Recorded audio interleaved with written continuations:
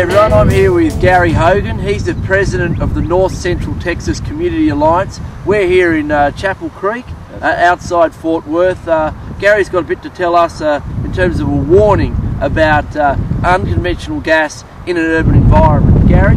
Well, what I'd like to communicate to the people of Australia is what you're going to be coming up against is everything that we've come up against. And that's everything from the initial disturbance of natural gas drilling, especially if it's in an urban center community, but also in the rural communities. The environmental impacts and the ethics of this business are that they really don't care about the business, about the people. All they care about is what's under this ground, what they can take from us, what they can get out from under you. Everything else is superfluous to what they can take from you. In our community, we've suffered the impacts of natural gas drilling from property value devaluation. Most homes that are abut to natural gas drilling lose anywhere from $20,000 to $30,000, or you can estimate about 20 to 30% of your equity in your property value. And in some cases, when they've come and actually taken property from people who didn't own their mineral rights. I don't know how it is in Australia, but in Texas, we have that the mineral estate is dominant to the surface rights. So in many cases, people that don't have their mineral interests do not have any say-so on their land that's above. They essentially become squatters. This came to Fort Worth, Texas 8-9 years ago. People at first were enthusiastic, thought that they were going to make some money from this. That has turned into a shattered dream. I talk to people all the time now who are getting either no royalty or it's a financial disaster for them because they've not only lost money on their property value, but they're not making any money for suffering for the impacts of putting up with the gas drilling near their homes.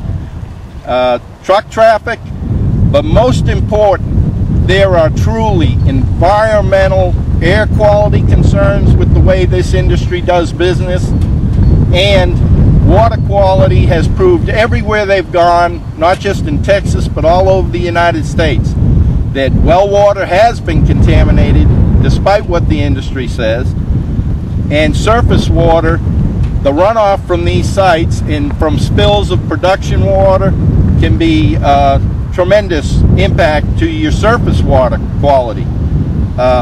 And we are seeing everywhere that they have gone that people are suffering health impacts from this. We're still in the birth of this.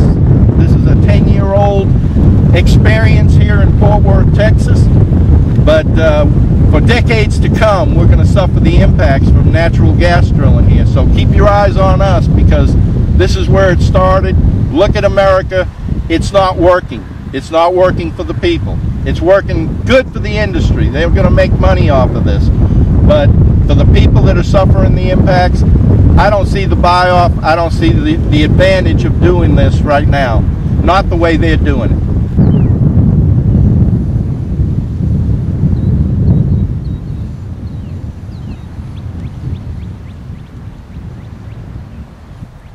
So Gary, we've got 2 wells here, but what does that mean in terms of truck movements, and how many wells are there in this suburb?